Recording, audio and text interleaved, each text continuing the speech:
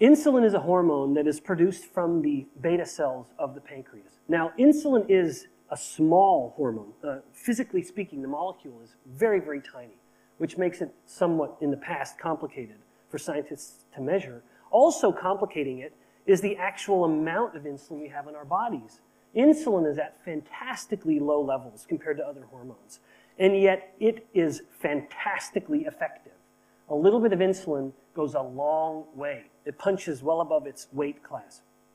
Now, the primary stimulus for insulin to be released is glucose.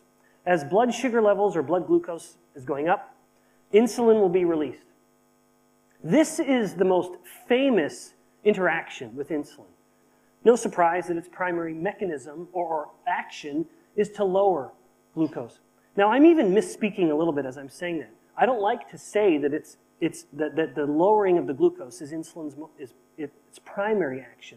It is its most famous action.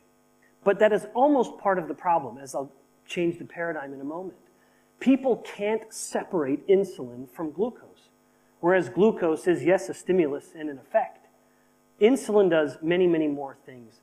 It doesn't matter what the nutrient is, insulin has a powerful effect on what the body is doing with it. Indeed, one of insulin's thematic effects across the entire body is to tell cells what to do with energy. If you cannot lose fat if insulin isn't low, or that body fat is directly contributed or affected by insulin. It is impossible to make a fat cell grow without elevated insulin.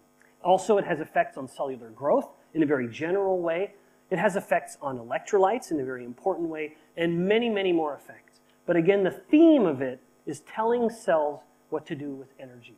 And the fact that it lowers glucose, well, that's just one of its many effects, and albeit its most famous.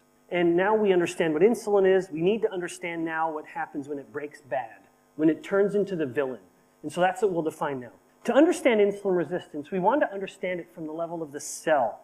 Because when we say insulin resistance, that is a cellular phenomenon. And this could be any cell in the entire body. It doesn't matter. Because every cell of the body has a little door for insulin to come and knock on, called the insulin receptor. I mean, literally, every cell of the body has an insulin receptor. From brain cells to bone cells, lung cells to liver cells, and all the cells in between, insulin will come and tell the cell to do something. Insulin will come and knock on the door of the cell, and in so doing will elicit a cellular action. And I'm just going to call it action and keep it a little vague, because it's no surprise what insulin does at a neuron is very different from what it does at an endothelial cell within the blood vessel.